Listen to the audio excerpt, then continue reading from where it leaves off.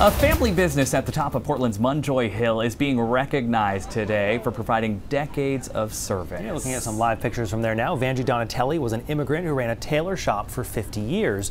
Now the area right in front of the shop is being renamed. The area on Congress Street between North and Lafayette will now be known as Donatelli Square. There's a ceremony marking that change this afternoon.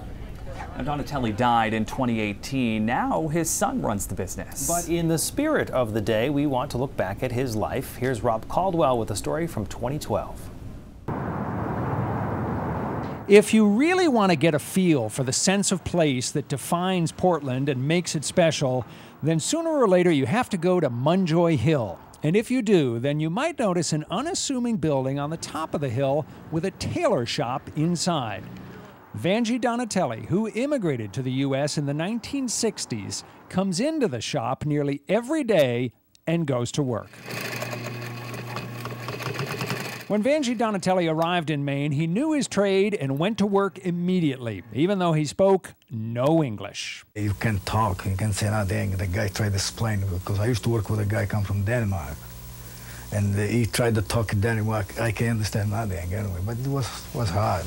Now, if you're thinking, wait a minute, this video looks a little off, you're right. This was Vanjie Donatelli in 1986. And this is Vanjie Donatelli today. Still coming to work almost every day, still practicing the trade he began to learn in Italy when he was just 10 years old. The skills that you learned when you were young and starting out in this business, where do you go to learn those now? I wish you can tell me. And find no way. Because number one, I think today they want to be paid. A little background on this story. I did a profile of Mr. Donatelli 25 years ago on the 100th anniversary of the Statue of Liberty. This year, he'll hit a milestone of his own. 40 years since he opened this tailor shop. 1972, and I'm still here. I don't move. I like it up here, and I like what I'm doing. Mr. Donatelli works alongside his family, a daughter and 2 sons, including his oldest, Faustino, who follows the example set by his father and is usually in the shop 60 hours a week or more. It's a family business. There's no employees. That's it. It's us. And if we can make you happy, that's the greatest gift. That's the best thing I can do. And there are Vanjie's friends who come by the shop every day for laughs, conversation, good company. I'm down here for coffee every day. I come down in the afternoon before I, close up. And I mean, this is where we hang out. This is where we go. The morning would be just coffee, and the afternoon would be coffee with sambuca, okay? Styles change, fashions come and go. But no matter what they're wearing, people still need pants shortened and jackets taken in. They still need a tailor.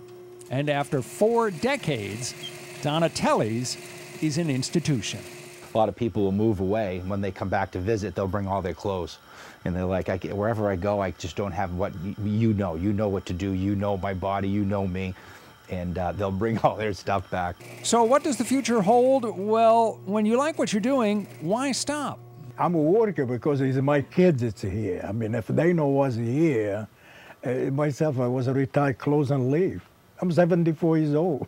Mr. Donatelli says if I come back and do another story on him in 25 years, he might be here. I believe him. And you can bet Faustino will be here.